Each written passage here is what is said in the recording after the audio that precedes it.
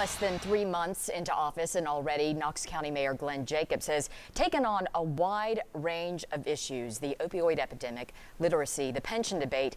Well, today he joins us to discuss some of those issues. And Mayor, we always appreciate your time. Thank you, Robin. Thank you I appreciate for being here.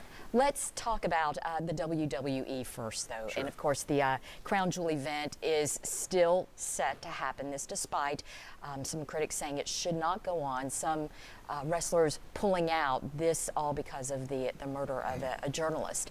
You are set to wrestle. Are you going to continue at this point? I plan on it. I made a commitment to our first responders here in Knox County, and I'm going to follow through on that. Do you think it's the right decision by the WWE to keep this event going? I do. We have a cultural impact in Saudi Arabia when we go there.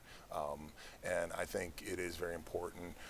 Outreach just all around the world helps people understand each other better and realize that we're all human beings that really want the same thing, and that's a good life. Yes, absolutely. All right, let's bring our attention back to East Tennessee. Sure. And of course, your role, less than 3 months in this office.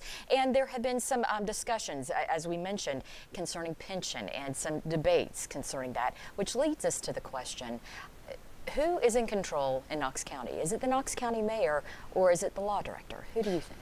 Well, our charter is based on a system of checks and balances, much like the U.S. Constitution is. And everyone from the legislative branch, which is the commission, to the executive branch, which is me, the mayor, has a role in that. The law director is the county's lawyer. He's the lawyer for the commission and for the mayor's office. So he certainly has a role in that as well. And I think that is a bigger issue here, is defining those roles more clearly, especially when it comes to litigation, who can initiate litigation and who can stop litigation.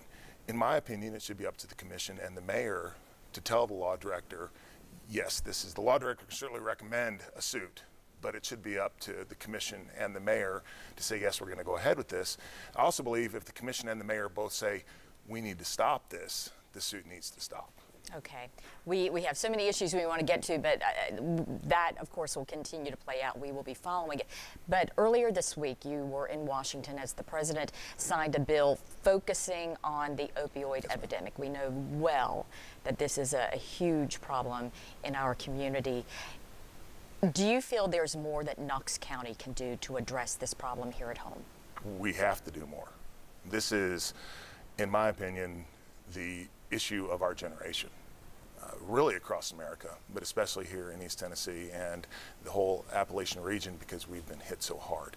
I think one thing that we need to do is we just need to open up our lines of communication with everybody. Mayor O'Hara and I last week had an opioid summit.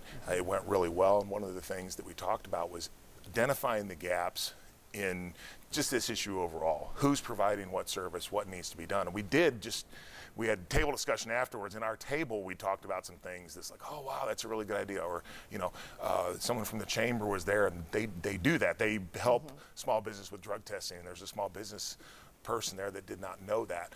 So it's identifying those gaps and just making a concerted effort. I'm really happy to work with the Metro Drug Coalition, the MDC. I think they do a great job and spearheading this effort. And we really just need to build a huge community coalition that can take this issue on. Well, once again, another issue we will be following. Wish we had more time to discuss more issues, but we always appreciate you and your time. Thank you very much. Thank you, Mayor.